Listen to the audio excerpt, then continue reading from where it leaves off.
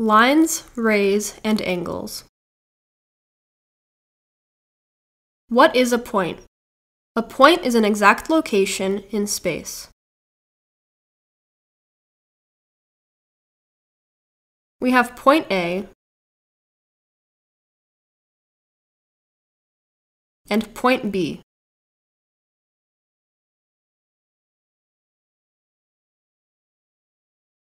A line is a straight path of points that goes on forever in both directions. We can draw a line through AB.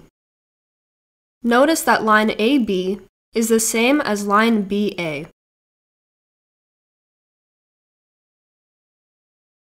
A line segment is part of a line with two endpoints. We have line segment AB and line segment BA.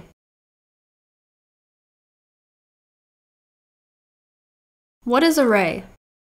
A ray is part of a line that has one endpoint and goes on forever in the other direction.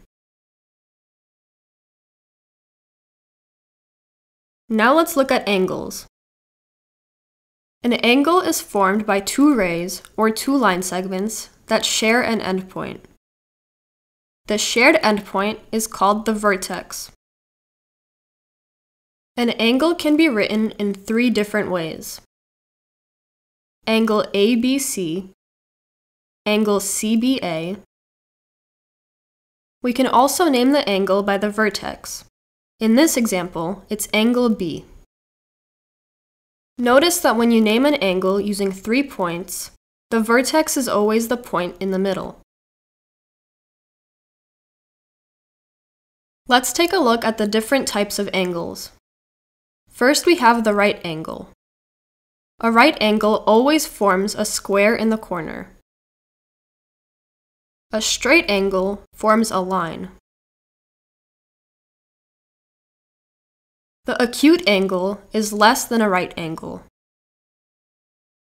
An obtuse angle is greater than a right angle, but less than a straight angle.